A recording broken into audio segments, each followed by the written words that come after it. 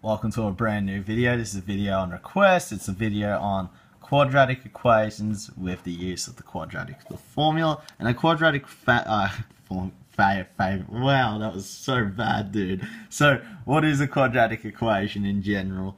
Well, that is ax squared plus bx plus c is equal to 0. So whenever you have a quadratic equation, it's usually equal to 0, and you can actually derive the quadratic formula using this. How cool is that? I may derive it for you in another video, but for now, that's a little too complex.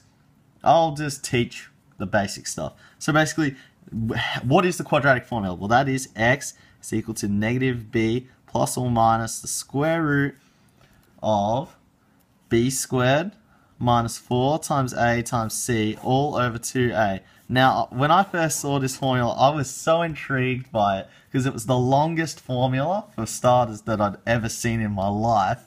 And secondly, I thought that it was witchcraft because I was like, why is there a plus and minus? And this is really complicated, but it's not, dude. It's not. And that's why it's actually the coolest thing ever because it makes life so easy. So, suppose I have a quadratic equation that's x squared plus x minus 12 is equal to 0. Now, there are 3 ways to solve quadratic equations. You can either complete the square, you can factor, or you can use the quadratic formula. And the quadratic formula always works.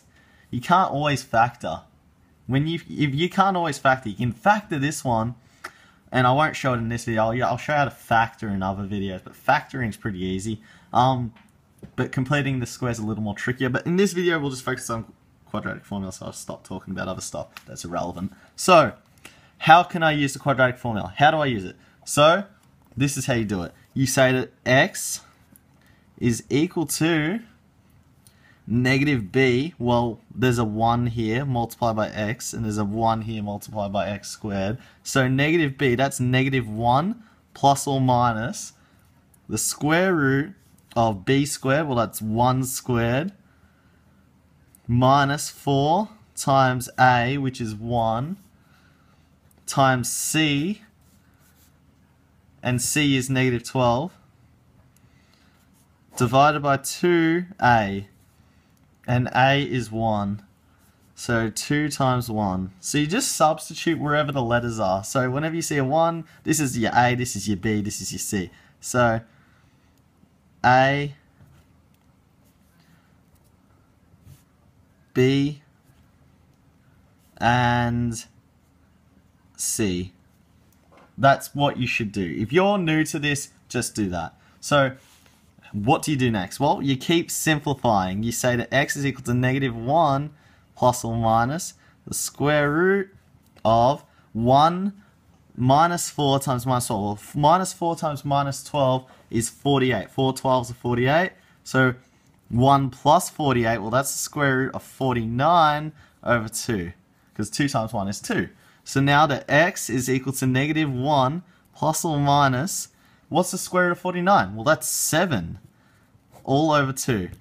So now we can say that the positive value of x, so I'm going to write x subscript at plus is equal to negative 1 plus 7 over 2, and that means that x plus is equal to negative 1 plus 7 is 6 divided by 2, and 6 divided by 2 is 3.